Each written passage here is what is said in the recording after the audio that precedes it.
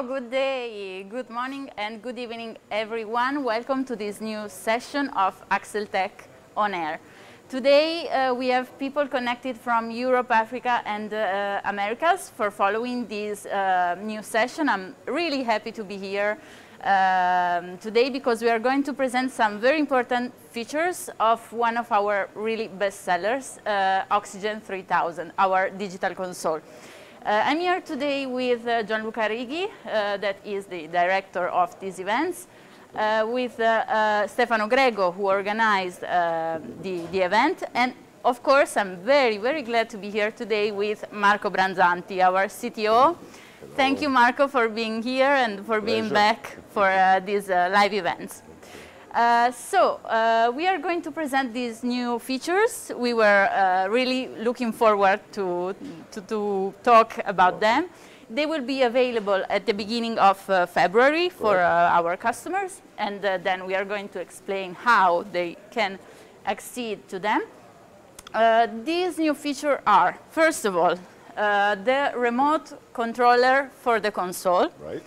Okay, the web configuration panel. Yes. And the programming of the smart buttons. Yeah. Okay, great. So Marco, can you please explain these three new features? Yeah, can you remind the people that are watching that if they want to ask questions as well, I can answer So you can click on the bell here, up here, okay, if you want to send us some questions through the YouTube chat, or you can, if you are following us on Facebook, you can use the live chat on Facebook. Beautiful. Thank you, Marco. Okay, so we're talking about our digital console. It's a broadcast console made for radios. Yeah. It's kind of a middle-range console. It's good for a small radio, a medium radio, or not too large radio. Why? It's a 10-fader console.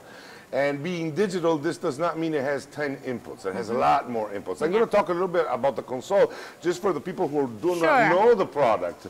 It has a lot of inputs and outputs, like 5 microphone inputs, which is quite nice, all of which with 48 volts for phantom, because sometimes microphones do need the phantom output to work properly.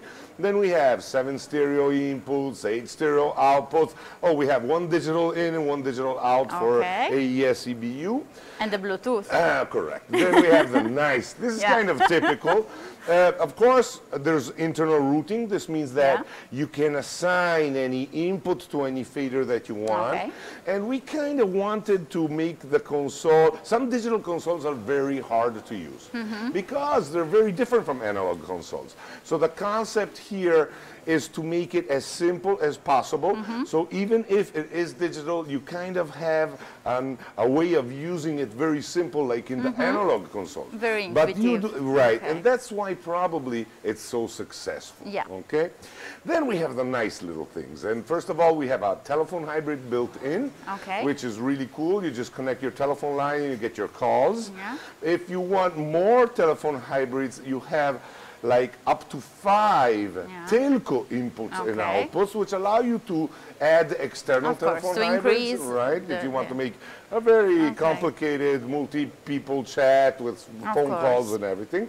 And then there's a real cool option, which is the Bluetooth. Why? Well, you know, we are in the social media era, so nowadays people do not call in only on telephone line. They can call in, of course, with GSM. So you just connect your phone, your mobile phone to the Bluetooth, and it acts like a bidirectional hands-free device, but in a, with like a telephone hybrid, actually. And you can use that not only for GSM calls, but also for social media calls, like WhatsApp calls, WhatsApp and Skype. WeChat, Correct.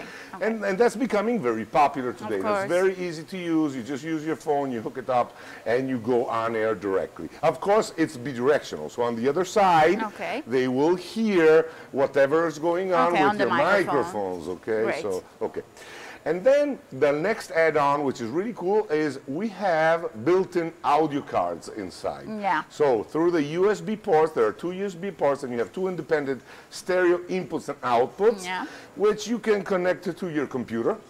and you can run your favorite automation software. Better if it's an AxleTech product like the DJ Pro. Like DJ Pro. Yeah, and you can, so you don't need any audio card inside the computer to run your music and so forth directly to the console. Oh, by the way, the Bluetooth can be used both for a hands-free device, but it can also be used in a high-quality audio streaming device. So you could actually have your iPod playlist and stream it out directly. Some track. Yeah, correct. Even though there's another nice thing, there's a mini jack on the side, and that was especially made for people who like to plug in their iPod, their phone or something, and if they don't want to use the Bluetooth, they can just enter the mixer like that and use the cable. Use it as a player, right? Okay. So that's the basics of the mixer. The nice thing is that we have a display, which is a 7-inch TV monitor, on which we have the menu of the mixer, and we can actually configure the mixer completely, pressing the buttons, turning the knobs, and we have all the settings. So that's the typical, let's say, the first approach to programming it's the just mixer. a control screen just to check. To check, and also to change the settings eventually to adapt the mixer. So, and that's the primary display port. Then, and this is a really, really cool add-on, we have an HDMI port on the back to which we can connect a TV, a monitor or a TV. And that's kind of nice because usually that type of port is only available in the high-end part of the digital consoles. While here, we just have it, we can connect the monitor like I have right now, and what do we get? Well, we get the status of the mixer. So we have our inputs, our outputs, our view meters, what's happening to our microphones, if they're on or if they're off, and other information. And also the countdowns and count-ups, which are, you know, useful for the speakers in order to keep their timing right while they're on air live. And that's kind of typical for an on-air broadcast console. So very, very cool option, in my opinion, one of the nicest add-ons to the system. So now that we've seen... Yeah, we introduced the product just a little bit for the ones that still don't have it. Correct. So one other thing that I wanted to tell our viewers is that we rebuilt completely the software for this console around a year and a half ago. Why? Well, we figured out we wanted to put a lot of things inside, but the development was kind of slow for many reasons, more technical reasons. So we rebuilt the platform from scratch just to give us more speed. And in this year and a half, we not only rewrote all the code for the previous version, but we actually built in all the new cool features which you can find today. We were very worried on how to deliver the updates to our users because it's very successful. We have hundreds and hundreds of consoles around the world already sold. And for free, we want to give all these new features to the users. So we figured out a system to upgrade the consoles, and we have 3 ways to upgrade them. So the first way is the most simple way. You just plug in a LAN cable, a network cable to the console. You configure the IP address for the console to go out to internet. And just with pressing a few buttons, you can download the update directly from our web servers automatically. Press the button, update the firmware 6 minutes, and you have the new firmware inside with all the new, really, really cool features, let's say. The second way, and now we are getting into the topics for today, is the web GUI, the web GUI. So actually, the web GUI was introduced around 6 months ago as a preview with limited features. I'm going to use just a browser. I have a Chrome browser here. I'm going to enter the password, which, by the way, is root. It's very typical for Linux system, R-O-O-T. You can change the password if you want from the mixer. So what we developed around 6 months ago was the service menu. And the service menu allowed to make backups of the configuration, restore, just for security, but also download the software from our website and update the console. So you can do this also just using a browser. And by the way, you can use your iPad, your iPhone, or your any tablet. The website is what we call responsive, which means it adapts very well according to the size of the device that you are using. And this was already developed, but it was the base on which we have the new topic for today, which is settings, and all parameters are completely configurable by the web GUI. So if I go in settings, for example, I go in my audio section, I have my inputs, I'm going to configure my microphone, I want to configure my third microphone, for example, and here you have all the parameters which are already available on the display. So these parameters were already there, so people who know the menu on the display are very comfortable with these parameters. But now you don't need to be physically on the machine to actually do I think that's what in 2020 people is asking the most. Correct. Of course. We had to put this in. So the nice thing is then you can create different settings, create different templates and layouts of your settings, and you can save these into internal snapshots. So then you can recall whatever settings that you like according to the program and the configuration. Like night setting, day setting, you can change and recall customize your settings according to the needs of the program. Or for example, this is used a lot, for example, for microphone channels. Each DJ has its own compressor, expander, equalization, and so forth. So you can save the settings and then recall them according to who's talking, etc. And the other thing is, of course, having the web, you can actually download these settings and make backup copies or recall and so forth. And it's a way of getting the data out of the mixer physically without being on the mixer. Great. Of course, it's a website, so this means you can use in the internal LAN, if you know the IP address of the mixer, but also you can use it from outside. If you're in a VPN, for example, it's almost the same. If you don't have a VPN, you just need to configure your router in order to rebroadcast and forward the port to the mixer, and eventually you can do this from home. So quite nice. Perfect. So I don't know if we have any question. No. No question. So let's go on. So this is the first feature I was talking to you about, which is Web GUI. Now it's complete. It's actually finished. And we supply the way of setting all the parameters, the configuration of the mixer, not obligatorily through the display and the front panel display, but you can do it from your web with GUI. remote access. Correct. Great. Then we have the second topic for today, which is actually a request which was made this year because it's a particular year. Everybody's working from home and they need to remote control the device, etc. Of course. So what we did, is a Windows application. Which has to be installed onto a Windows computer. The computer can be a laptop, can be an i3. Any computer. Yeah, it doesn't need a lot of resources actually. And what it does, you enter the IP address of the console that you want to remote control, and what you get is this nice, cool GUI, which represents actually the physical console itself. That's great. And what you can do is you can lower the levels, higher the levels, so these are faders, on and off, and as you see, while I click on the GUI, actually also the colored buttons on the console are changing also. So whatever you do on the remote controller, it actually does it also on the console. The interesting thing is that we tried to replicate as much as possible all the buttons that are physically on the console. So if you're familiar with the console, we rearranged them a little because the aspect ratio of the monitor is a little better. But you have all the information which are actually there. So you have your gains, your view meters, your counters as well. All the information that was previously in the console are reported. And actually what does it allow you to do?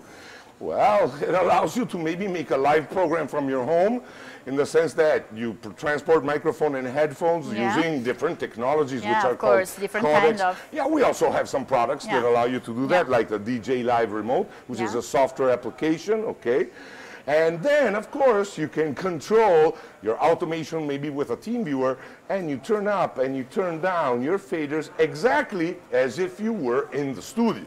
That's great. I think this is a really huge step. forward? Well, of course, remote control possibility is typical in the high-end world of audio consoles. Okay. And we felt obliged to do it. But actually, these are kind of the last things you develop once you put everything you wanted in there. So this tells the public that actually all the features are really in there. The console is really, really complete and working very well. So now we're kind of putting the extra accessories. Now we are safer, let's say, and on the general. Correct. And so we can complete the little things. So this is a really, really cool software. First of all, it's cool because it's free. So it's going to be available on our website, and you can download it, you can try it. And this as well can work in the LAN, in a VPN environment, or if you open your ports, you can actually do remote control from home without any VPN directly on the internet. It needs just a one port for bidirectional communication. So quite nice, nice thing, I think. Very nice tool. Yes. Very well. And David, we have a question. Can you read it for me, please? David, sure. Thank you, David, for sending this question. Can two different remote users work on the same console? Yeah, the answer is yes. Okay. Actually, the remote control and the web interface use what we call APIs to go into the mixer. APIs can be used from any device, maybe a software automation or some other type of device. Actually, imagine that our VJ Pro Visual Radio uses the same APIs to monitor the status of the microphones to understand when to go on air. So if I open microphone number 1, actually my camera of the Visual Radio goes on air. And this is part of the Visual Radio product. System, so we have another software which is using the same APIs to do this type of access. So potentially there's no limitation on the number of remote users that can access the system. I have to ask the developers. Usually a limitation is put if it's a 5 user or a 10 user, but there's a lot of possibilities in order to do that. Anyway, we will have this information once we will release the final version. So for sure, 2 can enter. Of course, if I have 2 remote users changing the fader levels or doing operation, and the other GUI, it will also move. So you can also check someone else's work. It is fully bidirectional and fully responsible. That's great. So the only thing is, on the console, if I go up and down with the fader won't move because it's not a motorized fader. But they are already working on this bar LED, and the bar LED will start blinking in order to tell you that the fader was moved. That someone is moving. And it will, the bar LED will represent the actual fader level. So we're actually implementing some more new features that will be ready as soon as the application will be uploaded in February. And so whenever I move things on the remote control, all the other devices, the hardware and the software, will also move and respect the same That's great, because I'm discovering these tools with our customers today, just right now, and they feel like in a Toys house. Well, it's a first time for most people, actually. It's very nice. So another question from Televisione Rad. Thank you for the question. What about remote app for Android or iPad? Unluckily, it will not be ready for February, but it is in the wish list. And it will not probably be a native app, but it will probably be simply an add-on on the web, Good GUI, where we already have a section which is almost ready, and you will have most of the settings that you have on the remote control, not all of them, just because the application needs to be a little more simple, but you will be able to remote control also using the web browser on your devices. So most of the functions will be available also in a lighter version. Then, of course, there are special type of apps which are made for Android or for the iPad, which are actually web pages, but they're kind of disguised into an app. Yeah. We could probably simply embed the web page directly into an app. We'll talk about that probably in the second half of this year. Okay, great. Okay. Thank you. So let me tell you something more. Of course, with pleasure.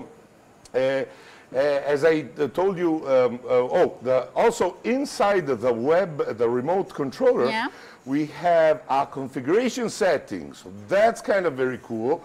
What is it exactly? Well, it's the same settings that we've seen in the web GUI, but directly embedded into the GUI of the Windows application. Okay, so it's like checking the little screen on the console. Correct. It's like the little screen. It's like the web GUI on my iPad, but this is also embedded in order you don't need to open other applications or other tools to set up or change some settings on your console. That's so great. Directly built in, which is kind of cool and nice.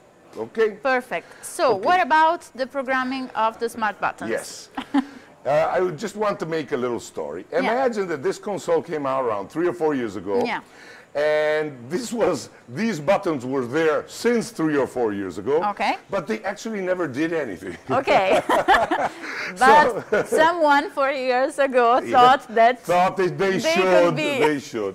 So this is to tell you that we released for the first time actually smart features. These were called smart keys and jingles. Okay. And the idea would be to use the buttons to do the other things rather than just things with the console. Okay. So what we did is we developed them as configurable buttons. Okay. So this means that you can set up a command to be sent to any device on the network. Okay. And I'll explain a little better what this means. So, for example, let's say I have my automation here. Yes. And I set up the button and I'm sending the right API command to the automation, and I'm using the button to stop the automation. And to start the automation. Okay. So imagine that usually when you have an automation, you buy a keyboard, usually a dedicated keyboard. We also sell them when we sell our DJ Pro. And on that keyboard, you have like a jingle machine or a start button or something. A controller. Right. And if you can avoid to buy an external smart key keyboard, and just you configure the buttons directly on the console, which are kind of cooler. It's integrated, you know, have a lot of things around, and you can use it just to remote control. To manage any device on the network. Correct. The device, of course, must have, let's say, LAN capabilities to receive commands through the network, which most of the devices and most software today, they have. Correct. And you can configure the button to do what we call a push button. So when you push, the command is sent every time you push, or you can configure it as a toggle button, which means on or off. Okay. And then you can configure the colors of the buttons and blah, blah, blah. For example, this is a visual radio, and what I've done, I've configured these buttons to switch my cameras. Okay. So I can pass to camera 1, as you see it over there, and then I pass to camera 2, and then I go back to my jingle. So imagine I'm using this as the remote control for the video mixer. Okay. And usually, I have a Blackmagic video mixer down there. Usually a remote control is a couple of $1,000s or something like that.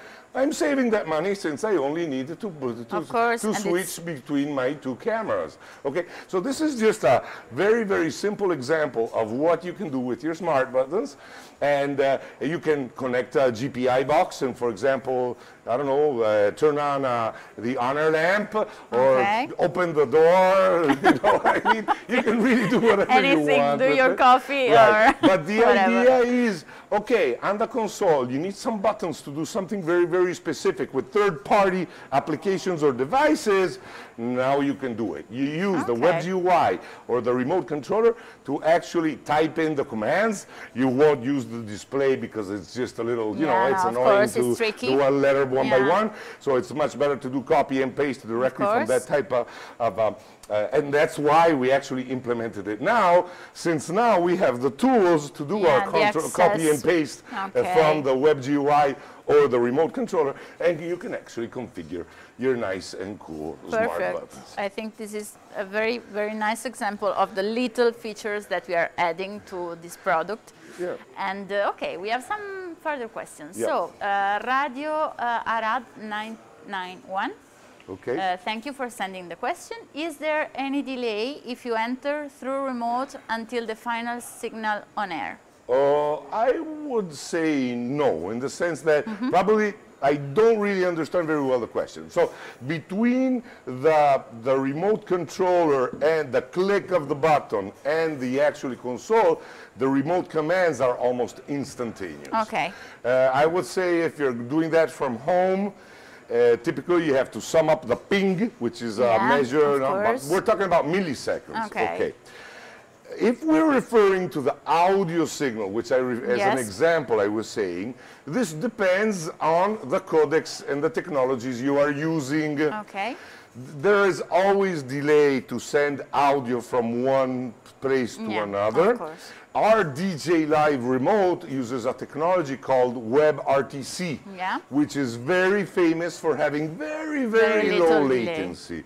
Of course, there are other type of technologies and broadcast devices which allow you to do this type of connection, lowering the delay as much as possible. But there will always be a little delay in the audio for the transport of the audio signal. Okay, thank you. Last question from Mugurel Enache. Thank you for sending the question. Hi, can we make separated and personalized presets for mic, EQ?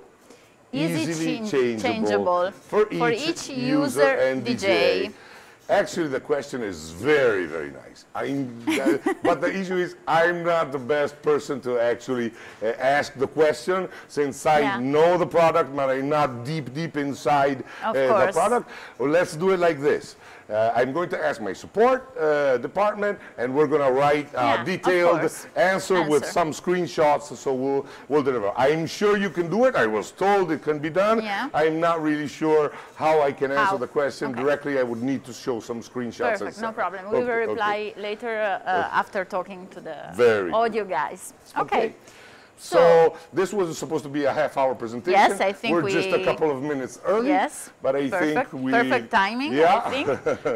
So thank you again, Marco, for being here today and for the huge work you made with your team, of course, over this unit. I think that this year it will be one of our best sellers.